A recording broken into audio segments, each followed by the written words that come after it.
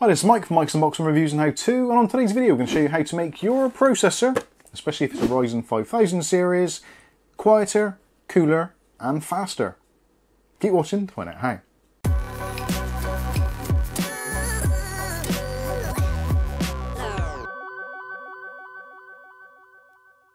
Okay, so in today's video we'll be taking a look at how to make your Ryzen 5000 series processor faster, cooler and quieter. All those things all in one, and potentially saving you a little bit on your electricity bill. So we're going to be using the Ryzen Master software, which now has a built-in curve optimizer feature, which is applicable to Ryzen 5000 series processors, which in effect will be undervolting your processor and choosing the best options for your motherboard and processor combination, taking into account things like heat, power, and all those kinds of usual things. So anyway, that's enough of me rabbiting on about it. Let's take a look at the computer and see how we can do it. Okay, so this is my desktop PC, so we're using a Ryzen 5800X processor, and I've just run a Cinebench score. This is with the Optimiser turned off. This is with our factory defaults on the motherboard. So we're currently getting a score of 14014, and as you can see with the real-time analytics here, so the package temperature, coolest we've got is down to 39 degrees. Now I should say it is about 30 degrees in the room today, it's particularly warm. We got to 72.8, this was just a single run. So it's generally getting very hot very quickly, and if I'd have left it running longer, I'm sure it would have gone up to the mid to high 70s, possibly even getting in towards the 80s. And also things to look at is our package power. So we're using 110 watts as it stands, and you can see the highest frequencies achieved on the various cores, etc, etc. Anyway, this is really boring stuff, so let's get rid of that, close that down, and we'll get rid of Cinebench for now. So what you're going to need to do is install the latest version of Ryzen Master, which we'll put some links in the video description so you can click on those directly. Once it's installed, you just agree to the terms and conditions, etc. Then you can double click on it and open it up. So this is what Ryzen Master looks like. You have to agree to the settings, etc, etc. So this is the main interface. Now I've set it to the advanced mode. You can use it also in basic view. So this is what basic view looks like. You can do the same sort of thing here. So you've got the options here for the curve optimizer mode. So currently it's set to off, as you can see. You've got all cores and you've got per core, and you've got the option there for start optimizing. So if you want to, you can just click on all cores, click on start optimizing, and it'll do the job for you. But I actually like to see how it's doing. So let's go into our advanced view, and we'll go down to this bit on the section on the left. So curve optimizer, and again, same sort of thing. So you've got your curve optimizer mode, off, all cores, or per core. So you can choose how you want to do it. All cores is probably the best for beginners. Once you've highlighted that, just click on Start Optimizing. Now you get a message now saying that it's going to try different things, there'll be restarts, etc, etc. This can take a long time, so we will be fast forwarding through most of this, but you can get an idea of how it all works.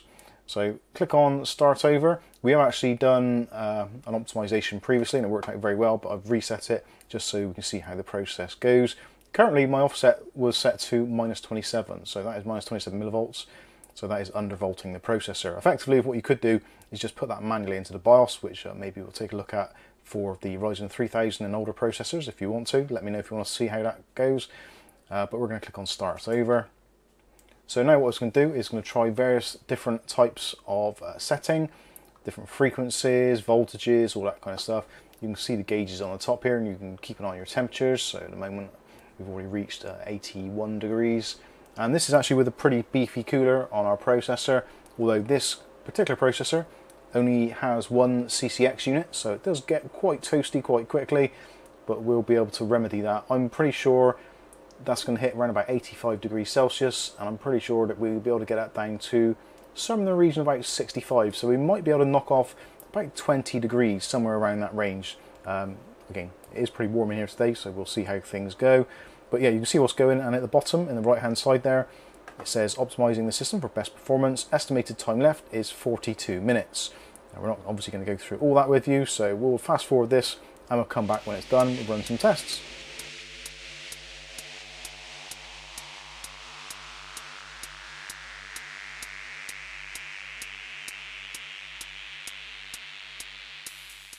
Okay, so that was a pretty long 40 minutes or so actually doing the testing, and it's certainly got the temperature in the room up a little bit more.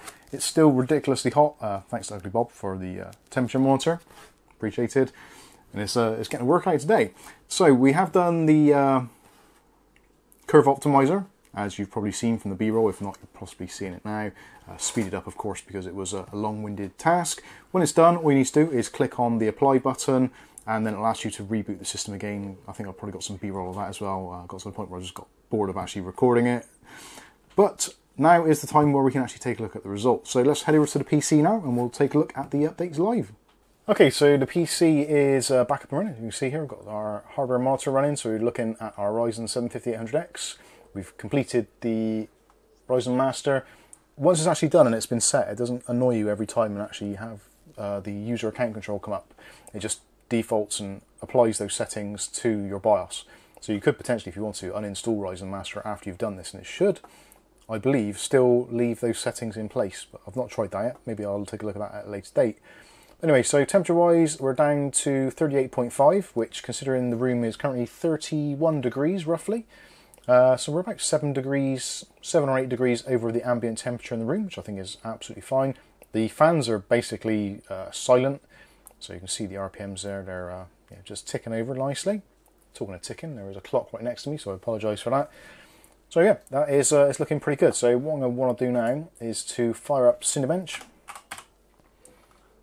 I'm going to load up Cinebench. This is the Windows Store version of it, R23. And all I'm going to do is just run a single multi-core test, which is what I did previously.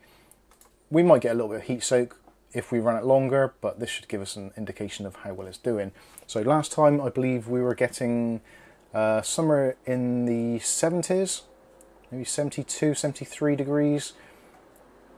So hopefully we've dropped a degree or two already.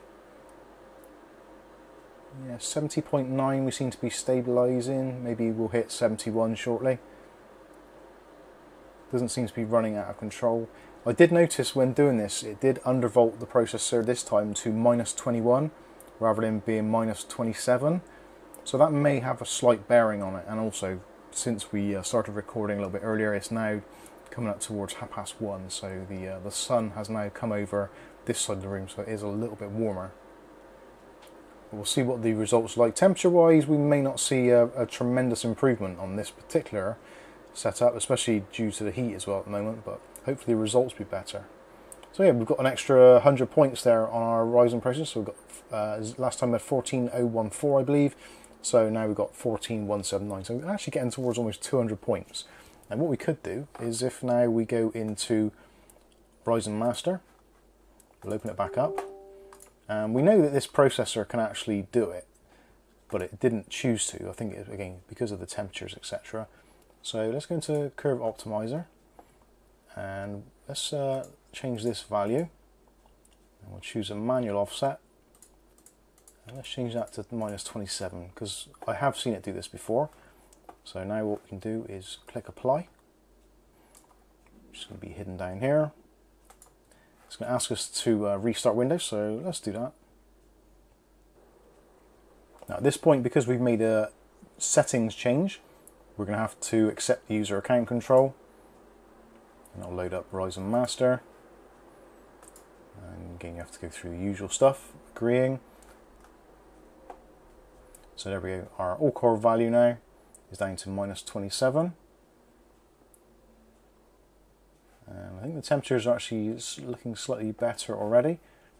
So let's actually just close that down. Don't need that open anymore. We've got our hardware monitor. Okay, so there we go. So Windows is loaded and the processor started settling down a little bit. And already down to 37.4 degrees. So again, we've taken off another degree, I believe that is, from what we had as our previous low. Although it does seem to be kind of hovering around that sort of low temperature now, not so much dipping into the 40s or going into the 40s so much. So that's a good sign. The fans are a little bit quieter again. That is going to be a thing. Obviously, if the fans were a constant rotational speed, then they are going to stay the same, but the temps would get lower. Because we're using a PWM, then obviously the fans are rotating slower to accommodate the lower temps, etc., etc. So you're kind of going to equalize at some point. If you want to see how well it's going to actually do, your best bet is probably set the fans at a constant RPM. That way you'll see a true difference, and you should see it drop even more. And we've just seen there, we're down to 37.1. So it is actually continuing to fall, and as the Windows background tasks kind of silence themselves, or some of the cores go to sleep, you will see that drop even further. But at the moment, We're just heading to 31 degrees C in the room, so we're 37 degrees, so we're actually now 6 degrees over the ambient temperature in the room, which for a 5800X I think is massively impressive. So let's run another Cinebench and see how that runs now. Now we've reduced the voltage even further. We could also as well experiment with dropping the voltage even lower, because the Ryzen Master is a little bit on the kind of pessimistic side, I would say. So potentially you could actually see better results if you lower it, but it does go more for stability than all-out performance and kind of cooling. Anyway, we'll do a quick run of that. So what are we getting to now? We're hitting 73 degrees now, so actually we seem to be increasing temperature there a little bit. Not entirely sure why that is. And there we go so far, and that is that's the best score I've seen, and actually that is what I've had previously. I'm sure I had 14619 or 14610 previously, which actually is a massive jump. So we've undervolted again by about 6 millivolts, but it's actually allowed the processor to push itself harder, and we're getting an extra 600 points, well, just over 600 points extra in Cinebench, which actually is quite a sizable jump. So that is quite impressive. In fact, that's the difference between kind of some of the Intel processors in between their classes. So yeah, not too shabby at all. Okay, so there you go. There are some of the results that I found. So we've got more power, definitely.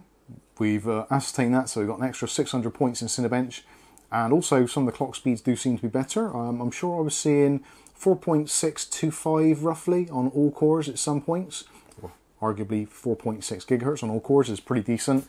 Power usage wise, I don't know, arguably we are increasing the envelope, so we're getting higher frequencies, so we are using a little bit of extra power. I guess if you look at it in a kind of linear fashion, we're getting more for less. So previously we were using like 110 watts, so for an extra 10 watts up to 120, we're getting a little bit more performance out of it. So kind of beneficial. Your results will definitely vary, and in fact, due to the temperatures, and also I would probably suggest running Curve Optimiser a couple of times as well. It will retain the previous settings as well. You can save those or jot them down, and if you want to, you can just write them down and manually put them into your BIOS, tweak it a little bit further. Try experimenting, dropping that voltage a little bit more until you get kind of crashes or instability, and then you can kind of raise it back up to find your optimum position. But yeah, I think it's definitely quieter. That is definitely noticeable. It is significantly quieter. The fan RPMs have adjusted by probably around about 200 RPMs on each fan in kind of idle and just normal general use. So that's excellent. So a quieter PC is always beneficial. Gain some points, like I said, and power-wise, I guess that is slightly out there. But again, your results will vary, and mine have previously, which is why I made this video. But it seems to be doing a lot worse today under these conditions, and humidity. The humidity is off the chart here, it really is. Speaking of which, I'm going to go off and melt somewhere right now, but let me know if you've enjoyed this video. If you have, give the video a thumbs up. If you want to see more content like this, then hit subscribe and the chime notification, and you'll see more like this in your inbox daily. But for now, I've been Mike. This is Mike's Unboxing Reviews and How To, and hopefully we'll catch you in the very next video. Thanks for sweating with me.